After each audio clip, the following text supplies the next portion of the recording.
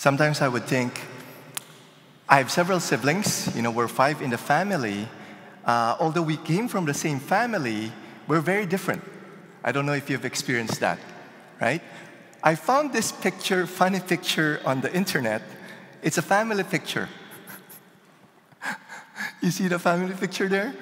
And I could totally relate with the elder daughter there dressed in black, because I considered myself as the black sheep of the family. And so I'm very different with my siblings, especially with my youngest brother.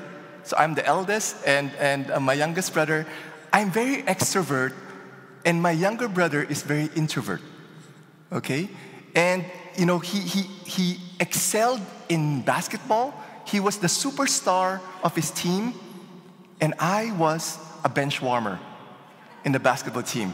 The coach will let me in if the game is already decided, the last 2 minutes, okay?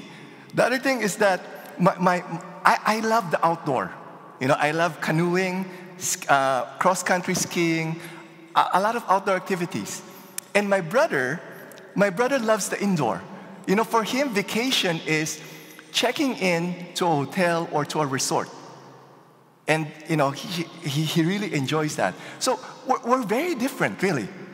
And I'm sure you could relate, right? With your siblings, for those who have siblings here, you notice that you're different.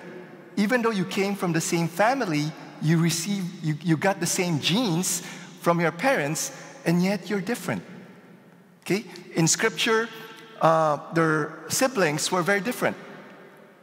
2 children of Adam and Eve, Cain and Abel, both were very different. Okay? Cain was more of a hunter, and then Abel was more of a shepherd. Okay? The 2 sons of Isaac, Jacob and Esau, were very different also, right? And Jacob was a plain man, dwelling in tents, while Esau was a cunning hunter and a man of the field. 2 best friends of Jesus, Mary and Martha, very different. Mary was very contemplative, Martha, very active. Very different.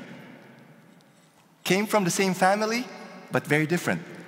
So that's why when Jesus used this parable of the 2 sons, he was able to capture the attention of the people, because people could relate, right? When Jesus used the parable of the 2 sons, he was able to get the attention of his people because they could relate. And what's in the parable of the 2 sons? Okay?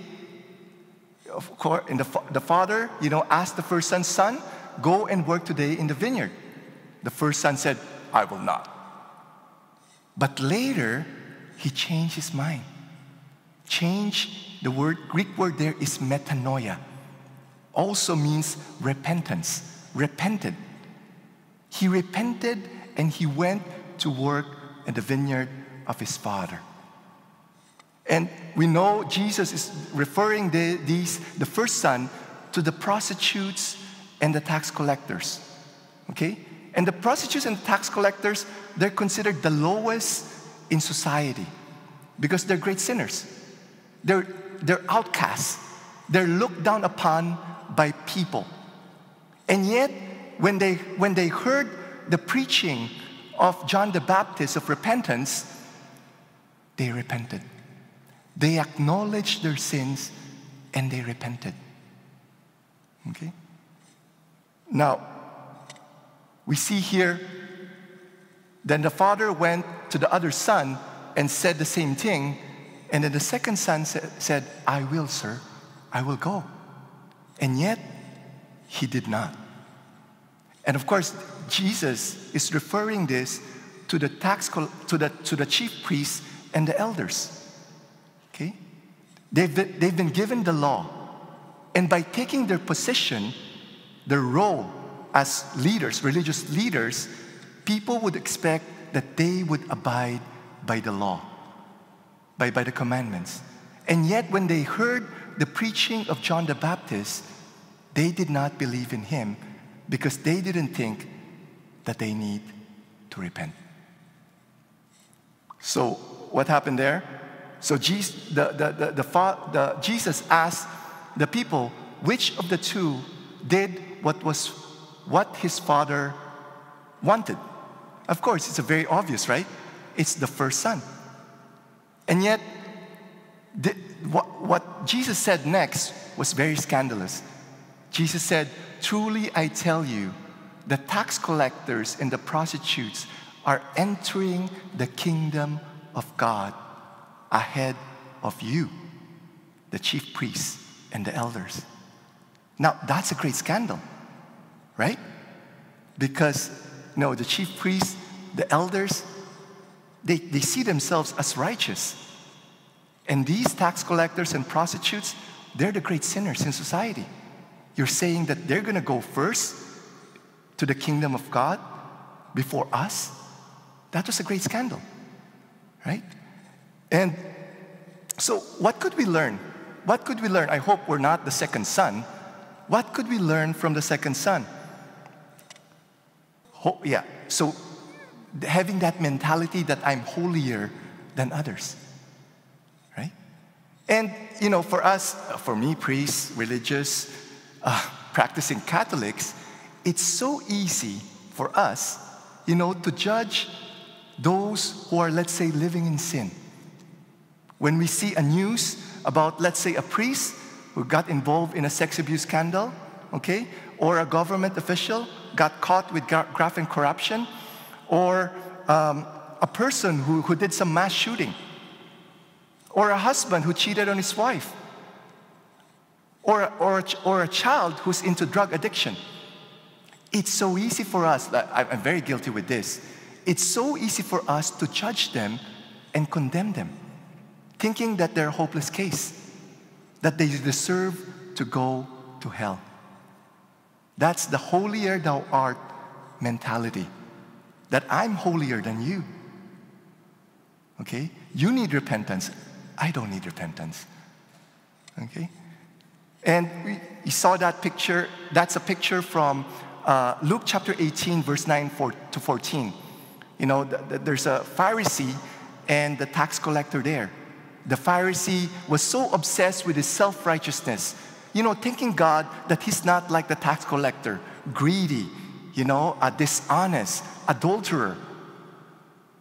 Okay? And yet you saw the tax collector there.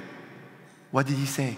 "Father, Lord, have mercy on me, a sinner."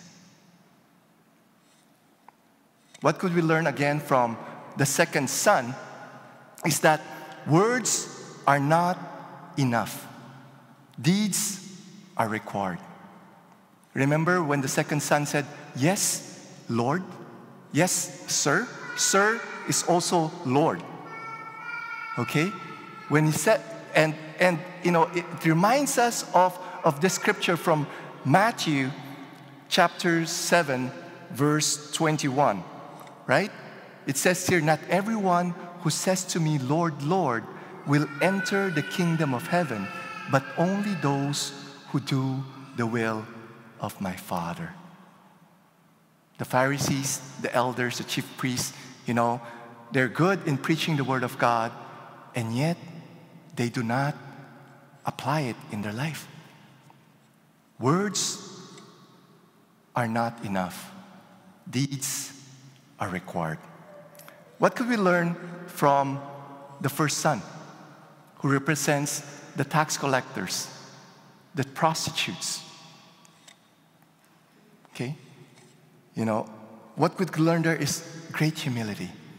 We need to acknowledge that we all, including me, are great sinners. All men have sinned and have fallen short of the glory of God. We need to acknowledge that we're great sinners. And we need to repent from our sin. And that's what the Lord desires, for us to repent so that we will be able to go to heaven with Him forever. In the diary of St. Faustina, section 1146, It says, let the greatest sinners place their trust in my mercy. They have the right before others to trust in the abyss of my mercy. My daughter, write about my mercy towards tormented souls. Souls that make an appeal to my mercy delight me.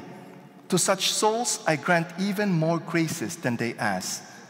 I cannot punish even the greatest sinner if he makes an appeal to my compassion. But on the contrary, I justify him in my unfathomable and inscrutable mercy. Okay? The Lord is merciful. The Lord could forgive any sin that we've done, no matter how big, no matter how numerous. God forgives every sinner. And the Lord really delights in the humble. It says here, the humble man makes room for progress, but the proud man believes he's already there. That was the problem of the chief priests and the elders.